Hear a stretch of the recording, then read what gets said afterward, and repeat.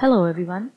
This is the ninth part of the course Operating System, and the topic that we will be covering today is signal handling. So now the question is, what kind of signals are these? These are no Wi-Fi signals or the traffic signals. So they are actually a totally different kind of signals. So let's take an example. I think you all must have encountered a situation in your life while programming in Linux that for some reason your terminal hanged. Something happened and your terminal hanged, and maybe it was because of something that went wrong in your code or because of an infinite loop. So whatever the reason was, when the terminal hanged, you must have pressed the two keys, Control C or Control Z. And those two keys would have saved your life and would have stopped whatever happened and stop the hanged state of your terminal. Now the question is, what happened when you pressed those two keys, Control and Z? What happened? How come they solved your problem? How did they take you out of that situation? So this lab is all about that story, and it is the easiest lab of this entire course and very interesting lab. I hope you will learn and enjoy while learning. Now the first question becomes, what is a signal? So signal is the way of communication between the kernel and the process. It is sent from the kernel to the process. Now let's see a more formal definition. Signal is a way of communication between process and the operating system. A signal is generated by the kernel when a process undergoes some issue.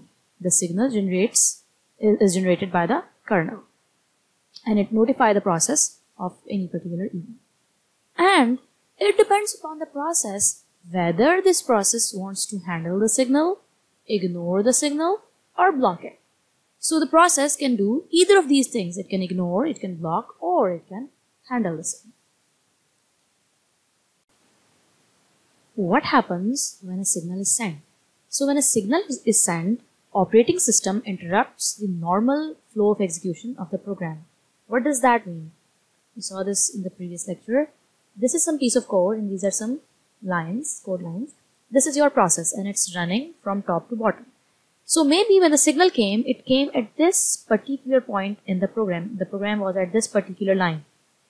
So what will happen is, if this process handled the signal, whatever has to happen will happen at this particular line. And then the program will resume later on. But if this process ignored or blocked the signal, nothing will happen. The program will execute normally. Okay, so if that process has registered a custom signal handler, then that is executed. Otherwise, a default signal handler is executed. What does that mean? What is a custom signal handler? Actually, we will write a function and we will call it our custom signal handler. So if we have defined that function and we have registered that function with the kernel as our signal handler, so whenever that particular signal came, this custom signal handler will be executed. If we have not written it or registered it, then the default signal handler will be executed. This is exactly the same thing which you learn in your object-oriented course, that if you have made a class and you have made a constructor. So if you have made your own constructor, whenever the object will be created, your constructor will be executed or called.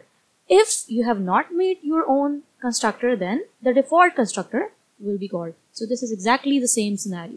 If you have registered and made your own custom signal handler, that will be executed on that particular signal for which you have made this. Otherwise, the default signal handler for that signal will be. Okay, let's see an example of a common signal, and I already gave you the example at the start of this lecture that whenever your terminal hangs, you press Control Z or Control C, and that is actually a signal. That is actually a kill signal that is generated, that you talked to the kernel and you told it that we are in some emergency situation, something has hanged and just take us out of that. So you pressed Control Z.